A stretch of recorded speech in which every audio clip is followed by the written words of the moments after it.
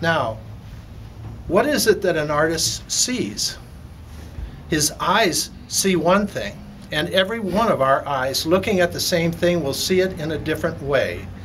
So I'm looking at what did the artist see, wish to communicate, and how effectively was that communication made?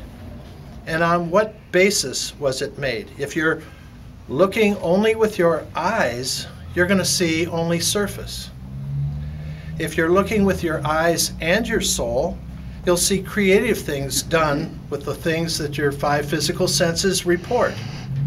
And then there are those who are creative based on an inspiration coming from what they see. And so rather than, I liken painting to writing.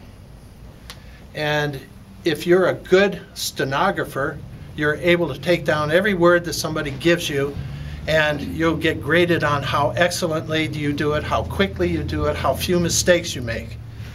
Well, we have art that operates on that level. Then we have writing that is creative. We're writing imaginatively. We're describing things. We're making up whole worlds. Art has that ability as well, the two-dimensional visual art.